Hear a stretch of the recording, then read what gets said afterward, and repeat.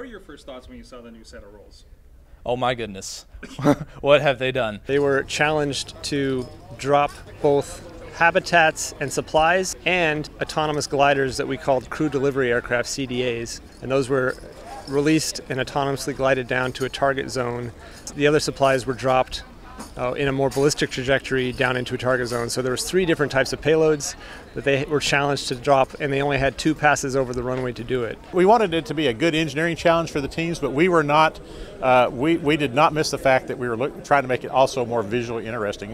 If you get both, why not go for both? The Nerf Vortex footballs, the howlers, they definitely howl on the way down, so that was a lot of fun.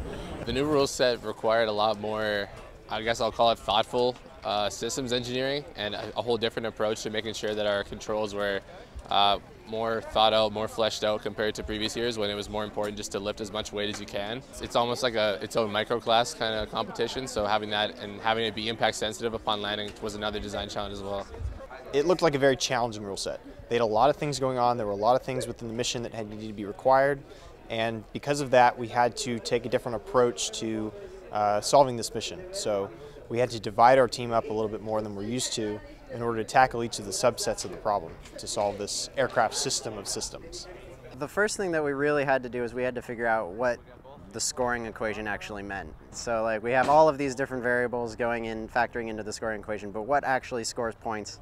The biggest hurdle for us, and we may not have realized it entirely at the time, was having the human resources on the mechanical side of things to deal with the colonist delivery aircraft. In order to test CDAs rapidly and also in a low-cost manner, we actually designed a medieval, if you will, catapult. And what it does is it holds the colonist delivery aircraft, and then once we release it, flings the colonist delivery aircraft over a short range to give it some initial velocity. People start to learn lessons and improve and iterate, but it's not so much of a innovation. Whereas this year, there was a whole variety of different approaches to how to handle dropping an autonomous glider. Do you put it under the wing? Do you trail it behind the aircraft? Is it underneath the center fuselage?